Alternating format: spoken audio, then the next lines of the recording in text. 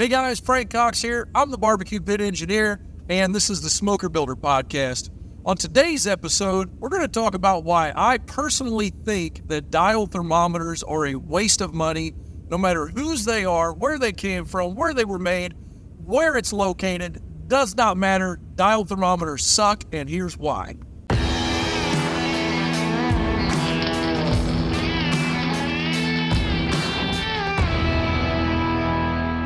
Hey guys, welcome back to the podcast. So yeah, I got a little bit emotional there in this entry, little opening deal here. But, here's the catch. So I have been building pits since 2007.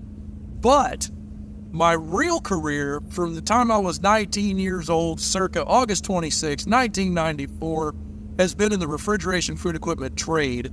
And, the one thing that I was paid to do for a living by my boss at the time and up until the end of where I sold my business by customers was to make temperature happen, give accurate readings, right?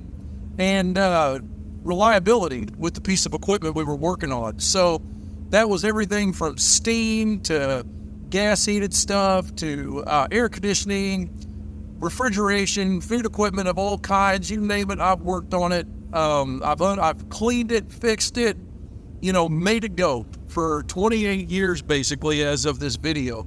And so in my professional, absolute, made of money doing it, living for a living opinion, dial thermometers are the most unreliable and biggest piece of crap on a barbecue pit in the world. There you go. I said it.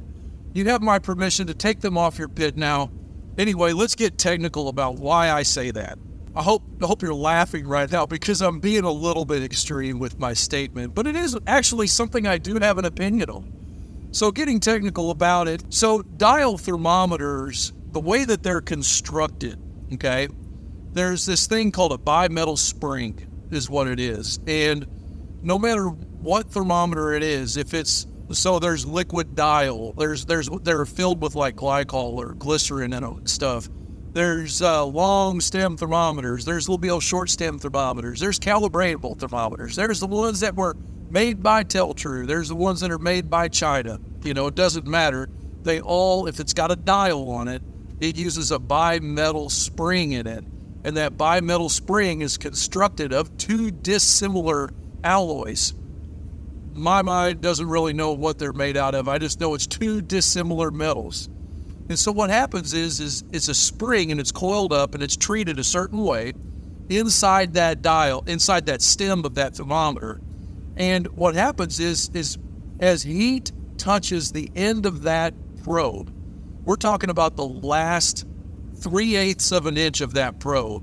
As heat comes in contact with that probe from whatever the source is, the two dissimilar metals move in opposite directions. And the amount of movement in the two pieces of bimetal causes a spring to turn inside that face and the head of that thermometer. Now, it can say accuracy of plus or minus, whatever. I don't care. It still doesn't matter. That's the only place it's checking temperature is at the end of that stem, right? And if that stem is not in the place where it matters to you, what you're cooking, it's not doing you any favors. It's a reference point. It's a reference number at that point. So those dials, let's just say this, any thermometer that you get is calibrated to that accuracy number in the middle of the range. In other words, if it says plus or minus, 0.1% accuracy, that just simply means that at the middle of the range, which if it's a 50 to 550, 300 degrees, that thermometer is accurate at 300 degrees. When you get down on the dial or go up on the dial, it loses accuracy on that range. Now here's the catch. Some of the good ones come with a calibration screw. Okay, so when you move that screw, you are tampering with that accuracy number and you're moving it somewhere else on the dial. You're not making it more accurate on the range of the dial. You're making it more accurate in a different place on the dial. Hope that makes sense. So now that I've crushed your dreams and told you, matter of fact, I'll tell you a story real quick before I move on, because it just came to me. Back in the day, now with refrigeration, like we're checking things like superheat on a refrigerator or a suction line on a refrigeration system, and what that means is that we're trying to make sure that the refrigerant that's inside that refrigerant line is in a complete vapor state. In other words, there's no liquid left. Or we're going to check subcooling on the liquid line on the high side of the system. And we have to know that there is 100% liquid there. And so we have two readings that we're going to do. One's pressure, one's temperature. And then we've also got to do some math and reference a chart that some smart guy in a laboratory made. And that has to be absolutely exact. I mean, for that system to be working properly. So we would use a digital thermometer out of our tool bag, right? Then we would go get the digital thermometer that the customer has. Then we will get another, all of them read a different number, right? So if digital thermometers suffer like that, imagine what a dial thermometer does. You can't even use it in that application. So the other story I was going to tell you is that I was working on, early in the day, you'll see some old pictures on my forum or different social media of thermometers that I had private labeled with my logo on them from Teltring. And I spent a lot of money on these thermometers back in the day, or at least what I perceived was a lot of money. And I got my logo put on there. It was a good thermometer. The gotcha there is I didn't want to spend the money on the calibratable one. I wanted to spend a certain amount of money to get my logo, and that was what was important to me. These thermometers came, and I'll be dadgum if every single thermometer was at 25 degrees off of what my digital said. And I was like, okay, well, this isn't right. Like, these things are all junk. I'll have to send them back. Before I sent them back, I got on the phone with their engineering team, trying to work through, like, how do they calibrate these things? How can they tell me these things are accurate? Well, what they do is they have 3 different oil baths that they check the probe in. And they'll take that thermometer, they'll dunk it in vat number 1, then they'll dunk it in vat number 2 and take a reading.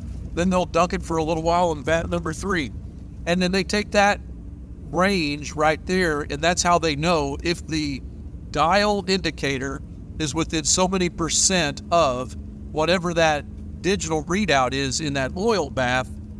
That tells them that this thermometer is calibrated properly. Well, here's the difference. This is what I discovered. Those guys are checking in an oil bath, right? That's not practical to what we're doing. We're checking in an airstream. And by the way, that airstream is highly turbulated. It's moving around inside that pit all different directions. This probe might be 4 inches away from a brisket that's 70 degrees. This probe might be at the very top of the cook chamber, which is running who knows what, 400 degrees if it's cooking from the top down. So you got that, the end 3/8 of an inch of that dial probe is subjected to whatever the temperature is in that exact space. So the best you can do with a thermometer is just ignore the number and look at the needle and see what your result is. That's really what we're doing. We're just kind of guessing at that point. If needle's up, you'll hear me say. So if the needle's up, then I know that I'm cooking at the right temperature I want to be at. But that doesn't tell me what the temperature is on my cooking grate. If you're really trying to drive the needle home and get accurate readings across that cook chamber, you're not going to get it with a dial thermometer. So what do you do instead? Okay, so I've literally thought about doing this for about the last 3 years, 4 years maybe, is just not putting dial thermometers on anything. Just only get like these Inkbird, for instance. All the different digital probes I've had over the years, I've basically chose the one that was in the middle of the range. You know, instead of spending a ton of money on some Fluke, which is a brand of thermometer that's really amazing or whatever, instead of spending all that money on a Fluke, super highly calibrated, perfect thermometer, or buying some cheap Maverick thing that's, you can get anywhere for $30. Instead of doing that, I chose to go in the middle of the road, and I chose Inkbird. So now I've got consistency because I've got the Inkbird whatever thermometer with 4 probes, right? And then what you do is you put those probes at cooking grate level. Now we just have to accept that the readout on that thermometer is in fact whatever it is that it says it is. So now we have a baseline that we could work with. Truth be told, that 275 in that spot on the cooking grate could be 5 or 6 degrees off compared to the, what it is in reality. But this isn't a laboratory. This is just barbecue. And who cares? So what we'll do then is we'll just accept that as reality. The temperature in that on across my cooker is now 275. I can see it in 4 spots on this Inkbird thermometer. And I think you'll get more consistent results doing it that way. Honestly, it really doesn't matter where you place the probe. I just recommend it's either somewhere at grate level is what I recommend. And then try to keep it away from your food. Like if you just put briskets on and they're 75 degrees or whatever room temperature is, you just put briskets on the pit, or Lord help you if they're 40 degrees, they can have an adverse reading on that thermometer probe. Same deal goes here with digital probes.